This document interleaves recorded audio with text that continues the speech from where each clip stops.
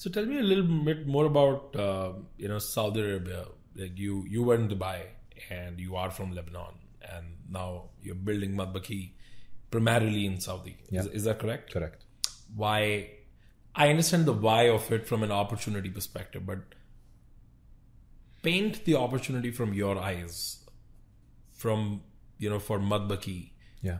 What do you look at as opportunity today and in the next 3 years, let's say?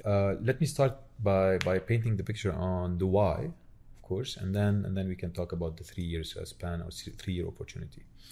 In the past, I came to Saudi Arabia in 2008. I was a trainee in an engineering company, and I experienced it for the first time.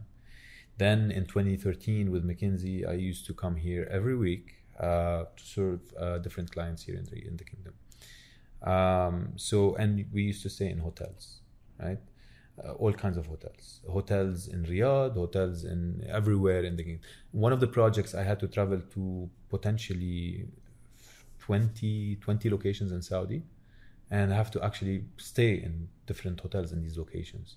So I got to see pretty much different levels of service, and the discrepancy is massive.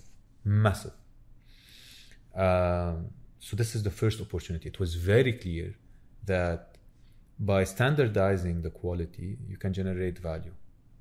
That was the first opportunity. The second one, obviously after understanding the clear strategy of Vision 2030, it was absolutely crucial for Saudi Arabia to double down on the tourism front. And today, if you look at the growth rate in tourism sectors, Saudi Arabia has the highest growth. Obviously, the base is low, but it has the highest growth rate, which tells you that with all the investment that are happening here, the hospitality space is gonna double or triple.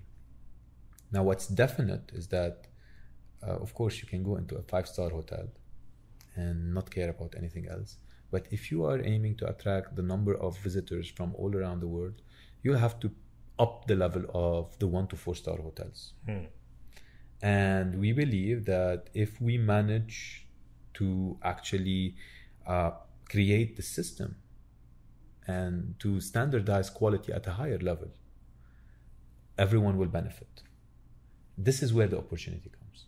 Now, fast forward 3 years from now, there are big events that are going to happen in Saudi Arabia. Massively huge. We're starting to feel the sense of it, or the announcements.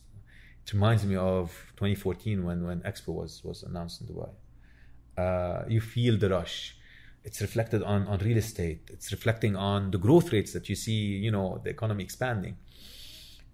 Number of visitors. You start feeling the hype. Great. How can we capitalize on this in the next 3 years so we can create a network of hotels that we can use, or a network of keys under management that we can leverage to actually generate more value and add more services and products that would make way more sense beyond F&B. That would be a 3-year opportunity view. Because at the end of the day, whether we like it or not, soon enough we're going to achieve 40% of our target, of our 5-year target in terms of keys under management. So there's a lot of people to whom we have access. What do they want? What would and in each, in Riyadh is different than Mecca, different than Jeddah. What do they want? If you figure, this is the biggest question marketeers try to answer. What do customers want? And this is our chance, and this is the opportunity. If we manage to do it well,